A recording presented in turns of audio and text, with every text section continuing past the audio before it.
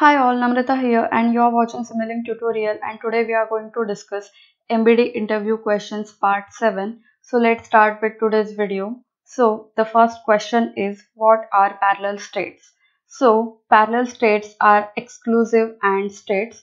That is, imagine there are two parallel states on a given level. So both will be active. So state A and state B, that is exclusive AND, both will be active. Whereas if states are exclusive OR, so in that case only one state at a given level will be active, that is either A or B. So how parallel states execute? So they are active at the same time but execute in a sequential manner. So to demonstrate that, I have this chart. So if you look at this state diagram, state init and state up threshold cross check, these are exclusive OR states, that is at a time either init or up threshold cross check state will be active, only one of them, not both will be active at the same time. Whereas if you look at the states inside up threshold cross check, the states are with some order, that is this is 1, this is 2, and they have dotted outline.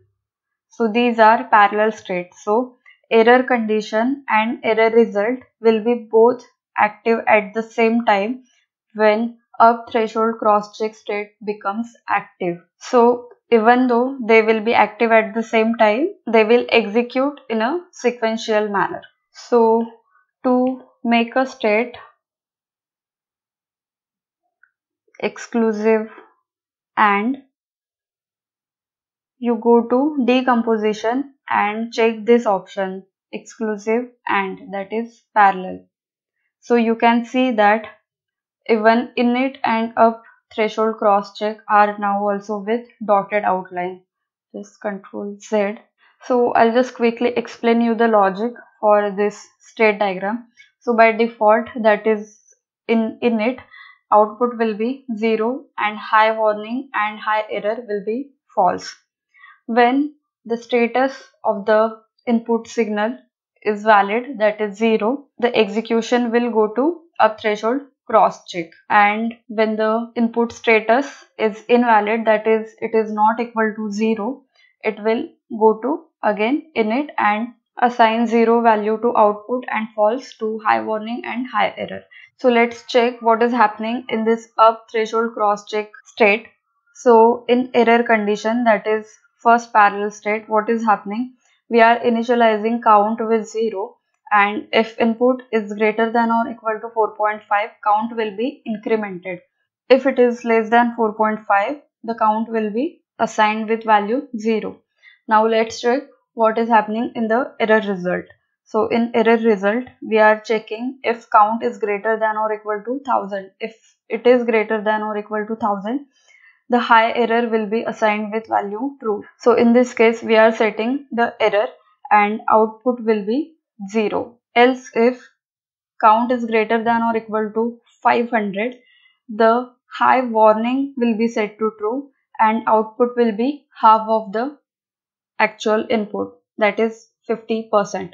Else, if count is below 500, the high warning will be assigned with value false, high error will be assigned with value false, and output will be equal to input. So just to summarize, if input status is valid, do some processing. If input status is not valid, output will be 0.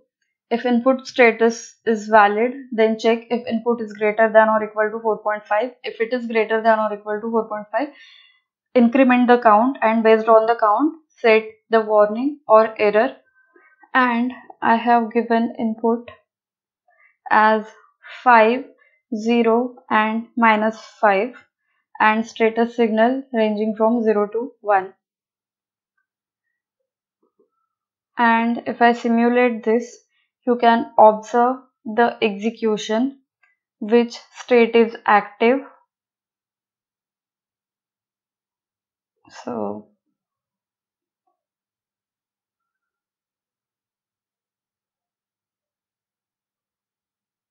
first the init, the transition of input status being equal to valid. We move to up threshold cross check, and you can see here that both the states were active inside up threshold cross check. The moment up threshold cross check, state becomes active. One more thing, people may wonder how to change the execution order of the states. So just right click on a state, then go to execution order, and you can change the execution order from here. So you can see that the execution order for error condition is 2 and error result is now 1. Now let's simulate this one and see what happens.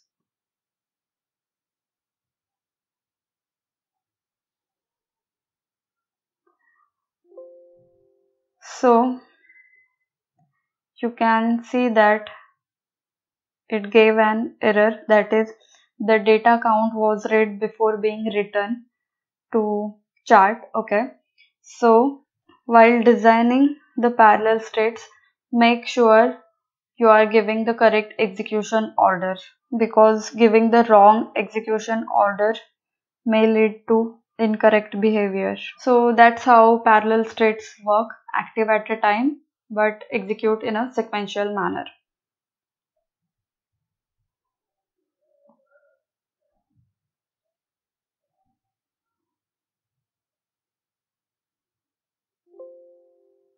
So moving on to next question, that is ways in which you can implement switch construct. So here I have taken sine wave, chirp signal, addition of both signals and a constant, and based on the case I want to pass this signal to the output. So if case 1, then pass sine wave, case 2 chirp signal, case 3 addition, and default case, that is if the input value is other than 1, 2 or 3, pass 1 to the output. So let's see how to implement switch construct using multiport switch. So this is the input, so this is the case selection variable, and we have straight away taken these signals inside and provided it to the multiport switch. So this is for case 1, this is for case 2, this is for case 3, and this is for default case. If I double click on this block, you can see here the number of data ports 4, since we have 3 cases and 1 default, and data port for default case is last data port. You can select last data port or additional data port. If I select additional data port, let's see what happens. So it will add one more port, that is this 5th with asterisk symbol, and that will act as default port. So I'll just switch to last data port as default.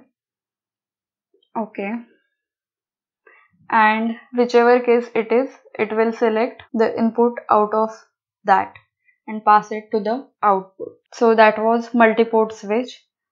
The other way is using switch case and action subsystem. So this is the switch case block, to which you provide the case variable, that is the case selection input. If I double click on this, you can see here that case conditions. So you can provide the number of cases. So we have 3 cases, 1, 2, 3, and show default case is checked. That is why it is showing as default. If I uncheck it and apply, you can see now it is just showing case 1, 2 and 3. There is no default.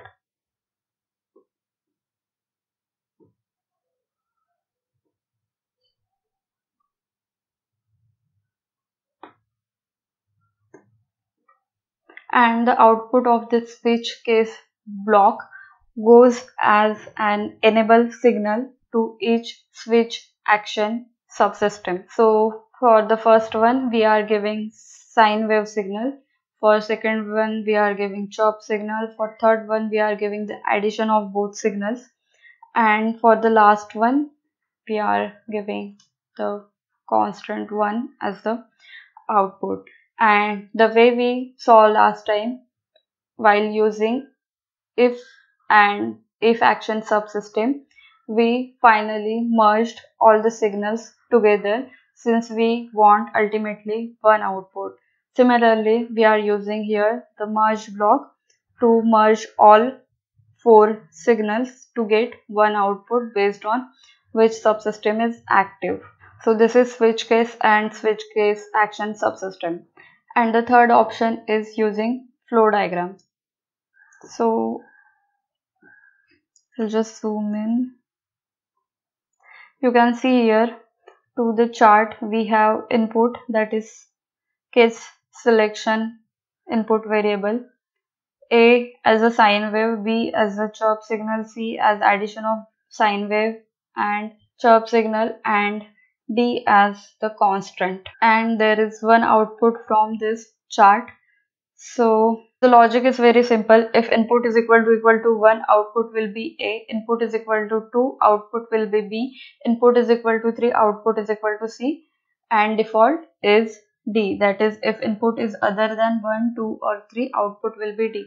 Now you might think that, okay, I'm just assigning the values straight away here. So this is for the logic I have designed here.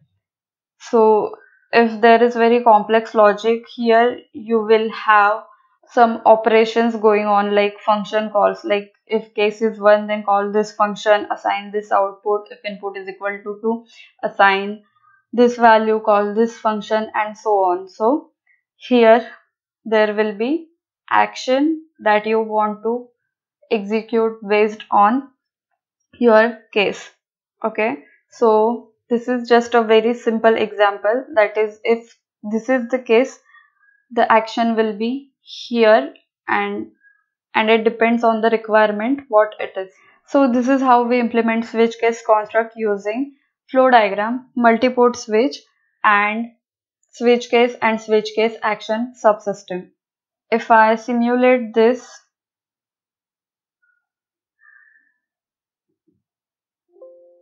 all of them have same output. So if input is 0, the output is 1. If input is 1, output is sine wave. Input is 2, output is chirp signal. Input is 3, output is addition. Input is 4, output is 1. Input 5, default case output 1. And the last case is 1, so sine wave. So which one to use in which case? So multiport switch, you can see here there is no enable. So here will be straight away a processing. So if you want to avoid execution of complex operations for all cases, you can go for this switch case and action subsystems. So operation of only one case will execute in runtime, and same is for this switch using flow diagram. Whereas here, if the operation is very simple, not complex, or assigning just values, in that case you can go for multiport switch. So that is how you implement switch case using these three methods. So I hope you are clear about all the questions that we discussed today, and I hope these videos are helpful to you to prepare for interviews. So that's all for this video. If you like this video, give it a thumbs up and keep watching and keep learning.